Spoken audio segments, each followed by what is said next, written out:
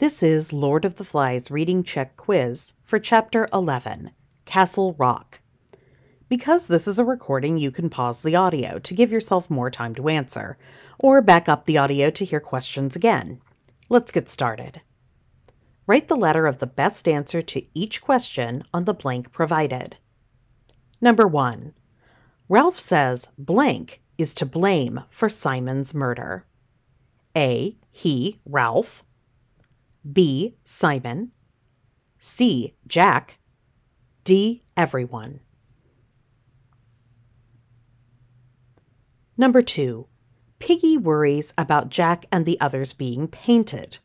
Ralph says that they, Sam, Eric, Piggy, himself, will not be painted when they go to confront Jack because A. They don't have time to waste painting their faces. B. They aren't savages. C. They don't want to make Jack angry. D.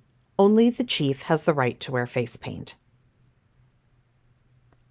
Number 3. When Jack tells the boys in his tribe to tie up Sam and Eric, they do it.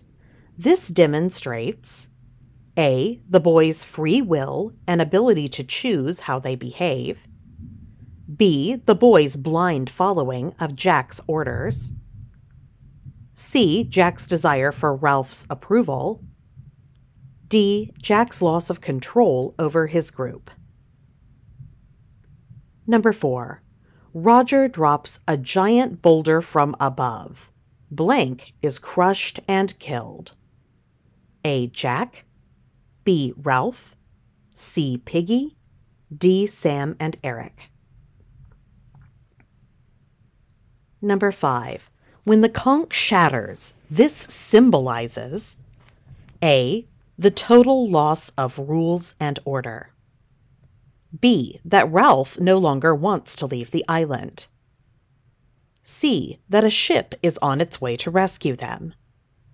D. That nature is fragile and human beings are stronger than nature. Number 6. Jack gets Sam and Eric to join his tribe by A. Using violence inflicted by Roger to scare them into submission.